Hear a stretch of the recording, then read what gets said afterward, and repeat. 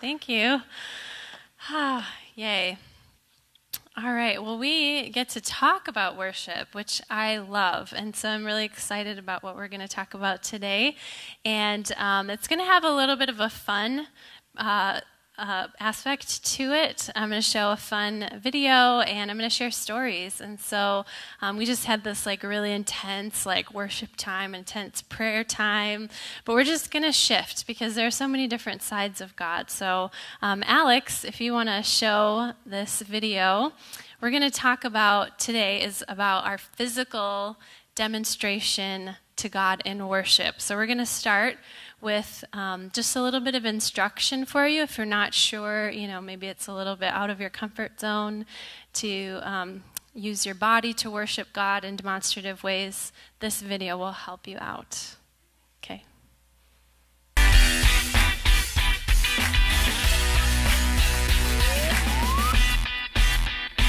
And I know that each church has its own worship style, which is cool. Some people are more expressive in worship, some people more subtle, and it's all good. I go to a church that's pretty expressive in worship. It's a hand-raising church. That's what it is, right? That's what, Anybody here go to a hand-raising church? Am I here? Sweet. Who here does not go to a hand-raising church?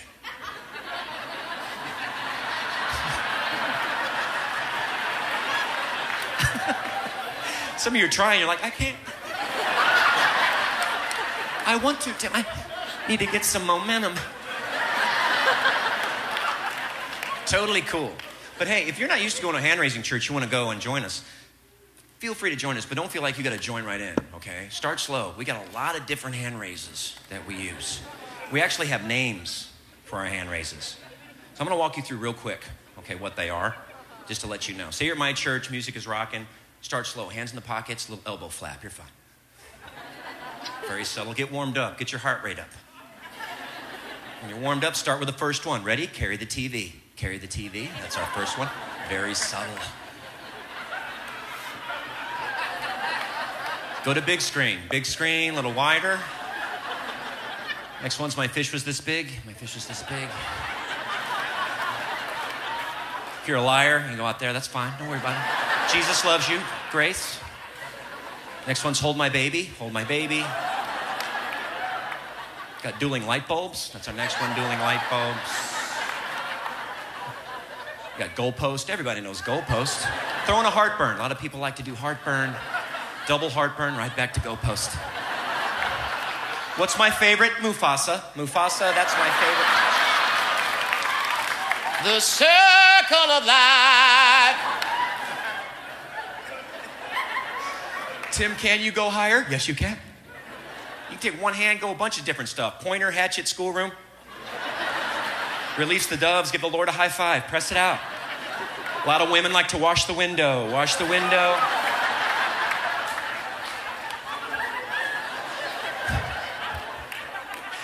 And when you're comfortable there, go for the big three. Village people, Rocky, touchdown. There you go, there's your big three. You're set. Isn't that great? So this morning, we are not going through all of those different examples. But I just wanted to kind of come at it from a non-serious point of view first, because this can be a little bit of tension if people have been around church, that I don't worship the same style as someone else, so I must be not as spiritual as them, or something like that. It's almost like we put ourselves on a scale depending on how free, how physically demonstrative we are in worship. And I just want to take that off. This morning, we're not going to leave from here and go, okay, next week, now who's being really crazy in worship? They must be like super free, and because I'm sitting here, there must be something wrong with me. No, not at all. Today, what I want to do is just to hear God's heart. He gave us a physical body, right? Like, we're not just sitting here thinking and not expressing anything, right, in the natural. So in worship, there has to be truth.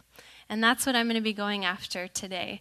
And I want to start with a scripture we find in Isaiah chapter 29. So if you have some form of scripture, whether it's digital or paper, let's look at that together. Isaiah 29, verse 13 and 14. And I want to look at this because the enemy, the devil, loves to hold anything over us that he possibly can. And even at a place where we're supposed to be loved and accepted, where we're supposed to be able to open up to God, we get judged internally, right? And so I just want to look at the scripture that seems like it's judgmental, but what God's response to it is phenomenal. So here we are, Isaiah 29, verse 13. And this is God talking. In the Old Testament, when he talked, and there's quotation marks around it, pay attention, because this was a time where his voice was reserved for people that were anointed by Holy Spirit, were reserved for his people, for the Israelites. After Jesus came, it says that Holy Spirit came, was poured out on all flesh, so we all get to hear God, we all get to prophesy. But in the Old Testament, when it says, then the Lord said, and there are quotation marks, pay attention, this is important stuff. So here we go.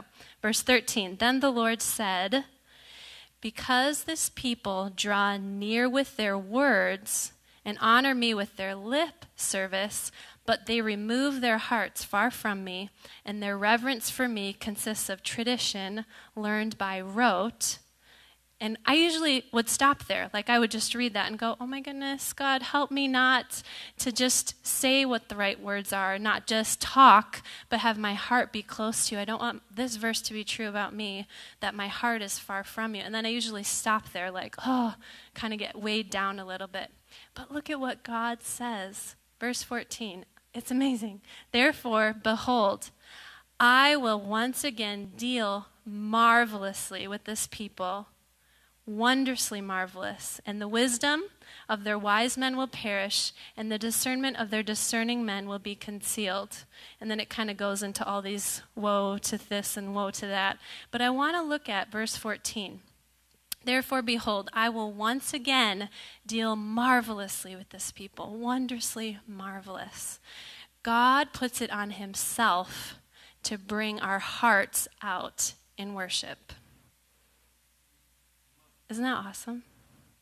He said, I will once again deal marvelously with this people. Now, this is about Israel, but again, looking at this message that's coming out from the Lord to this prophet Isaiah, that this people, they honor me with their words and their lip service, but they remove their hearts from me.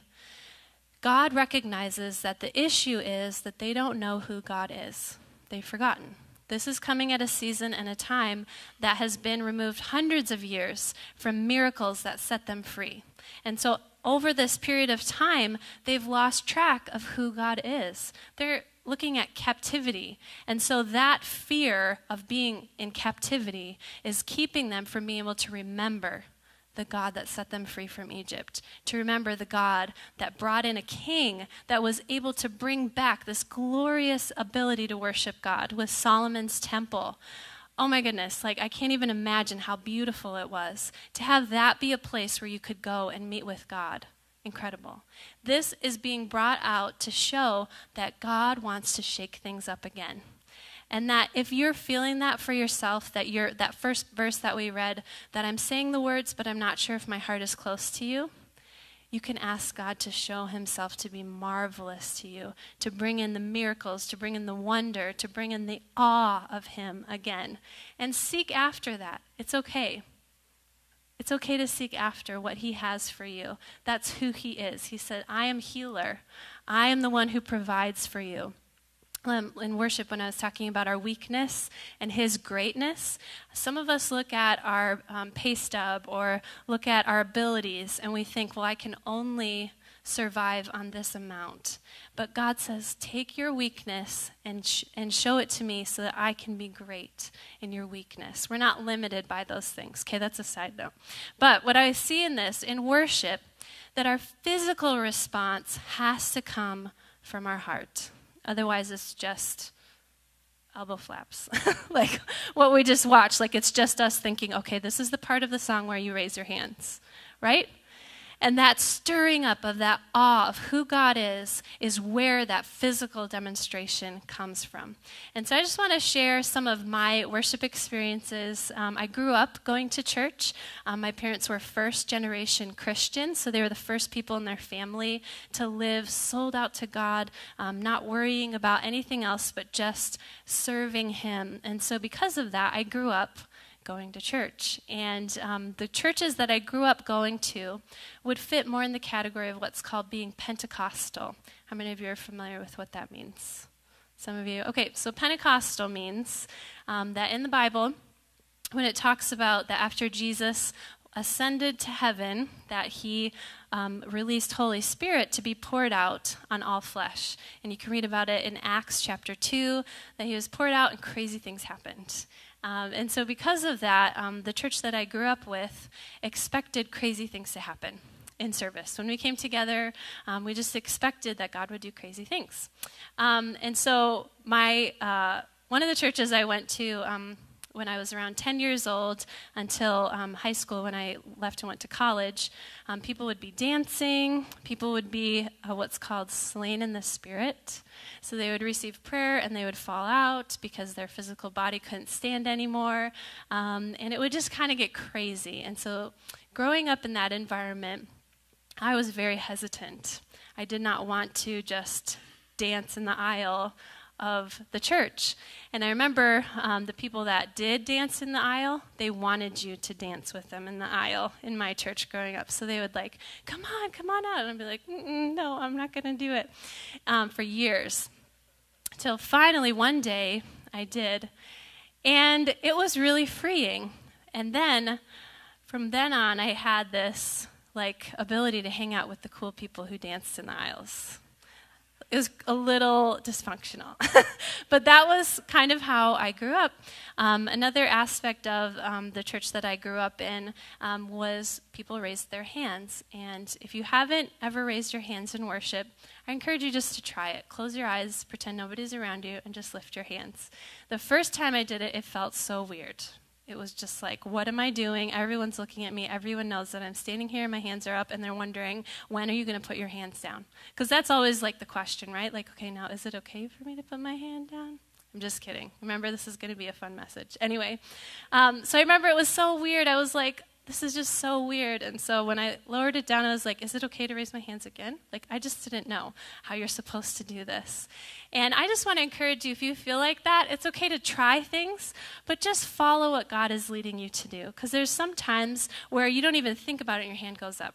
And there's some times when you know that this is a time where my body has to respond, and so this is the way that I'm going to respond. But I want to give you a clue to the rest of what I'm going to share with you today. A lot of it is cultural. A lot of what we come to be comfortable with in worship is culture. And so I'm going to share some of the different cultures that I've been a part of just to show you the variety and the beauty that there is in the church across the world. And also to see what do we have in Scripture as an example. Okay, so this was the church that I grew up in, and I remember the first time we sang kind of an intimate song. It was called Draw Me Close to You. Do any of you know that song, Draw Me Close to You? I was like, this is a love song. Why are we singing this to Jesus? Like, it felt super weird because we had just sang songs like about God, and they were very powerful and how strong He was. And then here we were singing, Draw me close to you, you're all I want. It felt so weird. But now I write songs like that. It just, sometimes the things that we feel weird about, it's just a transition. And once you transition, then you realize, wow, this is really about who God is and about who I am expressing that to Him. I was part of a worship dance team at church. It was awesome. Do you guys know the song, Shout to the Lord? I would do like, shout to the Lord, all the earth. And it was like all of us dancing with our big skirts and everything. It was really cool. It was really fun. So we did that. But I will say that most of the worship, and I grew up being a part of worship teams and like playing in youth group worship teams from when I was 13 years old until now still, it was all about singing the songs. And it was like assumed that if you sang a worship song, you were worshiping. Like you just read the words up there. Actually, it was a projector with the like thin slides that you would move up and down. You know what I'm talking about, right? Old school. If you read I did the projector. How many of you did the projector at your church? Yeah, it's pretty awesome, right? You knew when to move it up so that people would know it was coming. Anyway, we just assumed that if you read or if you sang what was up on the screen that you were worshiping. But I believe that this is what that verse is talking about here, that we can't let our worship be from a screen. That has to be from our hearts. And so that's why God wants to reveal himself to us, that the words on the screen are just an overflow of what our heart response is to God. And it's the same with our physical expression. So most everything was about the music until one year we had a new youth pastor that came, and he told me worship is what happens between the songs. And that baffled me. It was like, mind blown. What? Like, I just had grown up singing songs, and I loved it, but I didn't realize that singing songs is like giving a Hallmark card to someone. Like, it's good, and it's beautiful, and you can take a professional expression of love and give it to someone, but we can't build a relationship on that, right? Yeah, Ben can't build a relationship by giving me a card for every circumstance, right? I want to hear from him. I want to hear his heart. And so in worship, the words are a professional description of who God is, but it's not the end. The end is our expression of love to God and our receiving of what he has for us. So that was crazy for me to realize, but it definitely put me on a journey to understand more. Then I went to Bible school in 1999. I'm 35, if you're wondering. I went to Bible school in 1999, and and I was studying music, so I went there for church music. And in this environment, being separated from my home environment, from my home church environment, I was able to contemplate, why did I worship the way that I did? And what God kind of showed me, what I settled on, was the importance for worship to be thoughtful. That my mind would be engaged with what I was singing. My heart would be engaged. That I would recognize, wow, I'm singing that you're great. I believe that, God. I believe that you're great. And my heart is agreeing with what I'm singing right now. And as a little 18-year-old girl, that was really profound. And it sent me again on another journey to understand how important it is for our minds to be engaged while we're worshiping God. And I remember I went to a church where someone sang a spontaneous song. They sang something that wasn't up on the screen, and I thought that was the craziest thing ever. It was so weird, but it was beautiful. I had to ask someone, did they just make that up? And they said, yeah, I think so. And I was just blown away that you could make up songs and sing songs and make up to God. And now that's what I do all the time. So again, something that feels weird to you today may be like your norm later. So then, from college, I was hired at a church that had experienced revival. This is what Ben was talking about. They had gone through a season where they had multiple church services during the week just because there were so many people coming to encounter God. People were getting radically saved. They were coming up front, taking the microphone out of the person that was speaking and confessing all their sins in front of everyone. They were getting healed. Divorces were stopped. People that were just messed up were coming in and in a moment being transformed. That's next week? What's next week? Oh, that's what we're doing next week. You get to come up and confess your sins next week. Yeah, right. Nobody will be here. Anyway, and what was happening was their physical bodies were being so impacted by this tangible presence of God that you can read about in the Old Testament, the New Testament, where God would fill a place with his presence, which is weighty presence. It's talked about, the word is kabod, which is glory, and it's heavy, like it just rests in a place, and you feel like a lead apron is on you. And that's what would happen in these services, and the teenagers would go back to school and their bodies wouldn't be able to handle it. They would be shaking in class, and their schools were experiencing revival in the schools themselves. And teenagers were coming back with their friends, and their friends were getting changed, and then their families were coming, and their families were getting changed. It was amazing. So all of this happened before I came there, and so I had never experienced anything like that. And so I came in, and I was leading worship, not like this, but similar, back then. It was 2003. And they had been so impacted by the awe and the glory of God that they were used to doing celebratory songs to God, celebrating what he's done, celebrating being free, because they were so impacted by how God had set them free that now marriages, again, were restored. Their children, their teenagers were now totally wrecked for God and continuing on as adults now, seeking after God. It was awesome. But it was so out of my comfort zone. I just wasn't used to that style.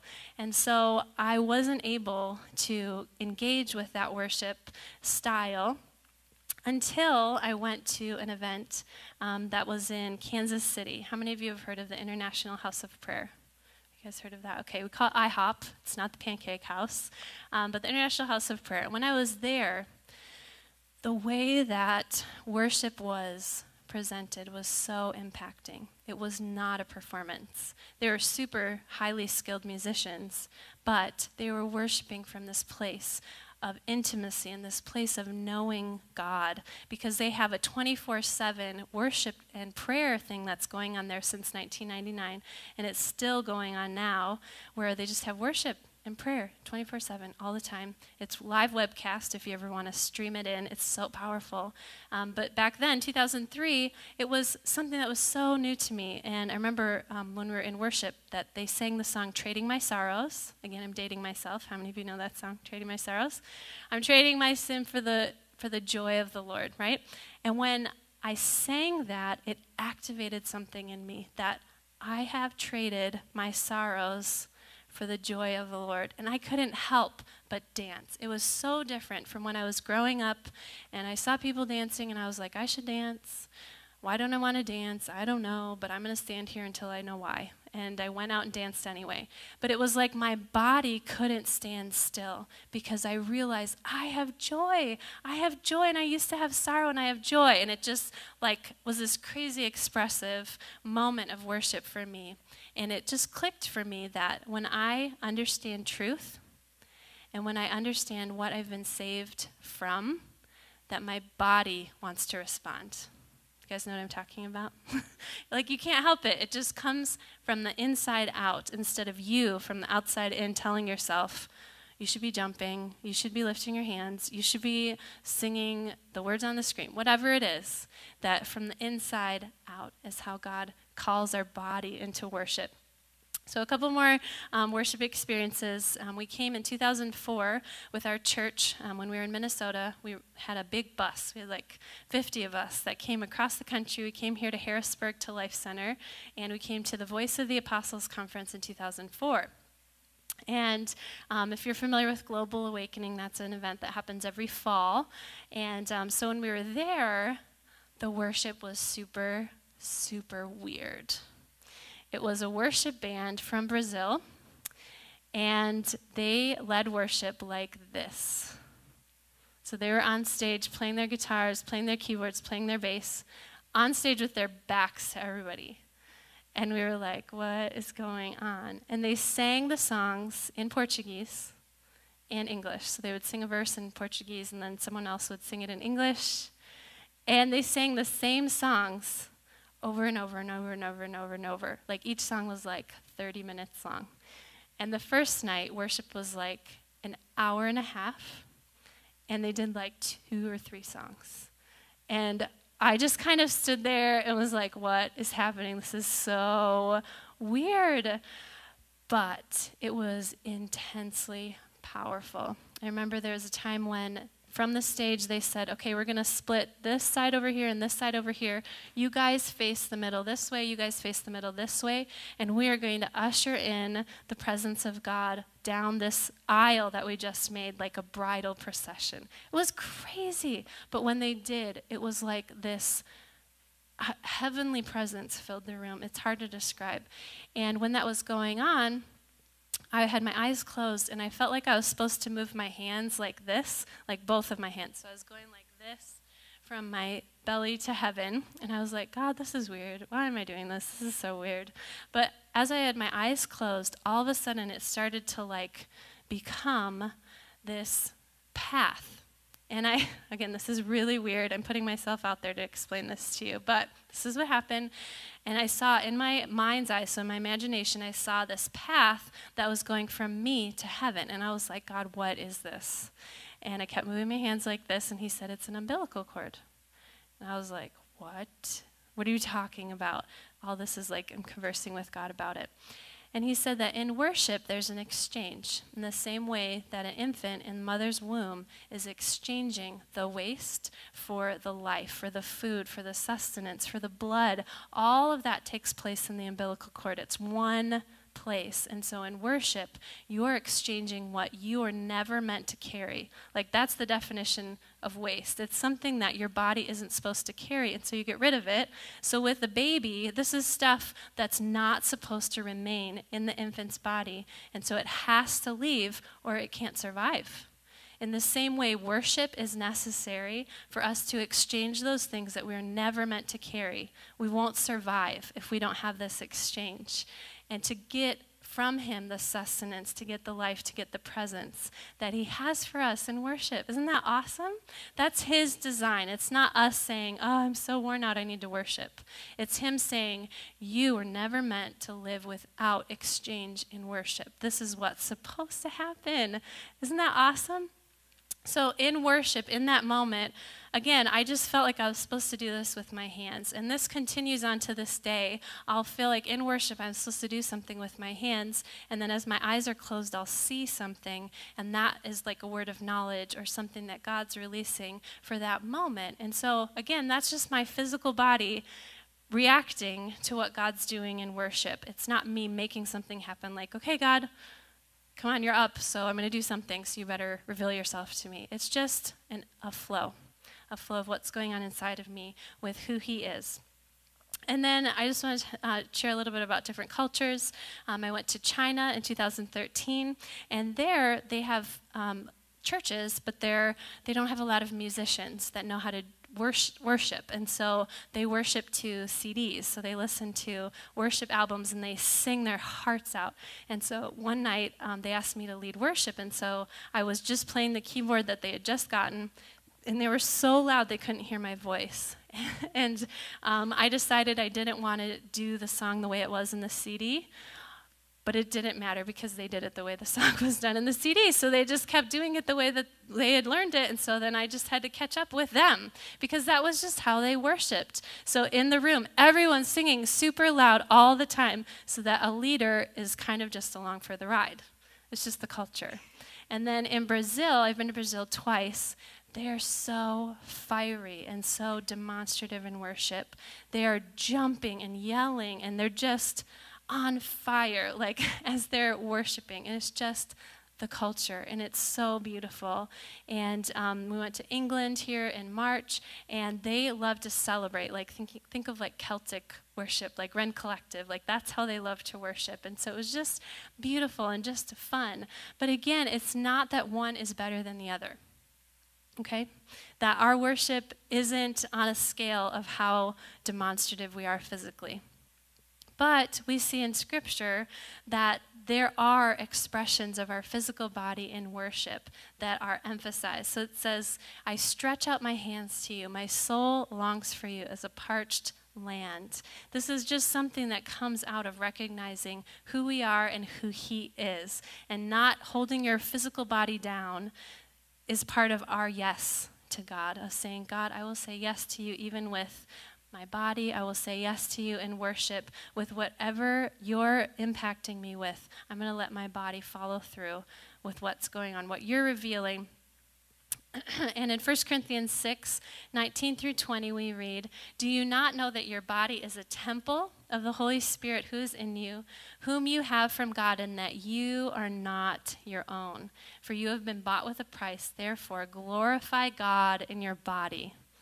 Glorify God in your body. And so as I finish out this morning, I just want to leave that with you. God, how can I glorify you with my body. And more, like I kind of want to twist it a little bit to say, God, how can I let my body glorify you? How can I respond with my body for what I'm seeing inside of me? And then I just want to pray for us to have those encounters with God that bring out that awe, that marvelous expression of who God is. And I just see us holding hands with the people next to us. I know some of you might not know who's next to you, so I apologize. If you don't feel comfortable, that's fine. But I just see us releasing and agreeing that the marvelous expression of who God is would be released in our lives right now or in the future, that he would show himself to be who he is. So go ahead and reach out and grab the hand of the person next to you. I'll come over here, Kelsey. And I'm just going to pray for that. And as you're holding hands, I just encourage you just to say yes. And say yes for them, God. Yes, I agree. So, Father, I thank you for who you are. I thank you that you are a good, good Father, and that you have good gifts for us, that you gave Holy Spirit for us as a blessing. And so we want our physical expression of worship to come from that awareness, that recognition of who you are, that you are the miracle-working God, that you release life, that you're the healer. And so we say yes to you, God, showing yourself to be faithful. Yes, God. Yes, God. Yes, God. We just activate who you are in our lives. Father, we say yes to you, that we won't keep our physical bodies from holding back, from expressing what we see as truth from you, God, that we will glorify you with our bodies. We say yes to you, God. And Father, we just release more miracles, more amazing things to happen in the lives of these people around us. Thank you, God, that we wouldn't limit our expression or understanding of who you are. We want to encounter you for who you are, God. So we just say yes to you right now. In Jesus' name, amen. That was a pretty dangerous prayer. I hope you guys were okay with taking a risk to pray that way. I'm excited about it. Yeah. So I want us to be able to do that which is coming up from inside of us. If you need to cry, cry. If you need to kneel, kneel. If you need to jump, jump. If you need to lift your hands, lift your hand. If you need to let a different song come out of your heart, let a different song come out of your heart. Like, again, this place is just a catalyst for your encounter with God. So I just want to bless you, and then we have a song that we want to sing together. Do you want to do that right away or after you come up? We can do it after you come up. Okay. All right, so I'm going to pray, and then those of you that were playing the worship team this morning, we can come up and get ready, but we'll do that in a little bit. Yay. Oh, I had one more story I wanted to read. I'm sorry, you guys. Okay, so last thing. 2 Samuel 6:12 through 22. It's the story of David. And it says that it was told King David, saying, "The Lord has blessed the house of Obed-Edom and all that belongs to him on account of the ark of God." And the ark of God was a place where God's presence rested in the Old Testament before Jesus came and ripped the veil. It's pretty awesome. So back then, this is what they had. This is God for them, the ark of God. The house of Obed-Edom into the city of David with gladness. And so it was... blah, blah, blah, I'm skipping. So they brought it in. And David was dancing before the Lord with all his might, and David was wearing a linen ephod. That was not what a king was supposed to be seen in outside the palace. So David and all the house of Israel were bringing up the ark of the Lord with shouting and the sound of the trumpet. Then it happened as the ark of the Lord came into the city of David that Michal, the daughter of Saul, who was his wife, looked out of the window and saw her husband, David, leaping and dancing before the Lord, and she despised him in her heart. So they brought in the ark of the Lord and set it in its place. And when David had finished offering the burnt offerings, he blessed the people in the name of the Lord of hosts. And furthermore, he distributed to all the people. I'm skipping. Then all the people left. And when David returned to bless his own house, Michal, the daughter of Saul, came out to meet David and said, "How the king of Israel distinguished himself today." That was sarcasm, if you didn't recognize that. "He uncovered himself today in the eyes of his servants' maids, as one of the foolish ones shamelessly uncovers himself." So David said to Michal, It was before the Lord, who chose me above your father and above all his house, to appoint me ruler over the people of the Lord, over Israel. Therefore, I will celebrate before the Lord. I will be more lightly esteemed than this, and will be humble in my own eyes. And so what I just see from that is that God is our audience, that whatever we're doing, that it's before the Lord. It's not before us. It's not before, even if I'm on the stage singing, my audience is not who's sitting in the chairs. My audience is the Lord. And so anything that I am expressing in worship to him is before him.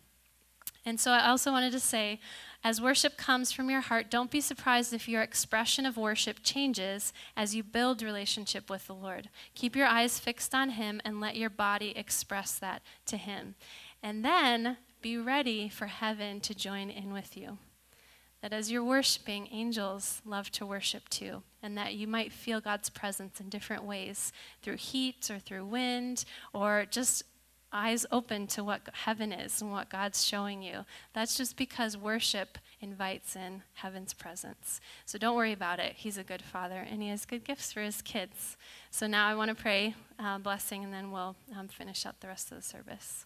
So Father, thank you for who you are, and thank you that you gave us physical bodies that we can worship you, that we can glorify you, that we can show our affection to you, God. We can show the revelation of who you are and who you've made us to be with our physical bodies. And so, Lord, we do say yes. We say yes to you. We say yes to being able to glorify you and to be able to reveal your love as you are our audience, God, that we do all of this before you. We thank you for who you are. In Jesus' name, amen.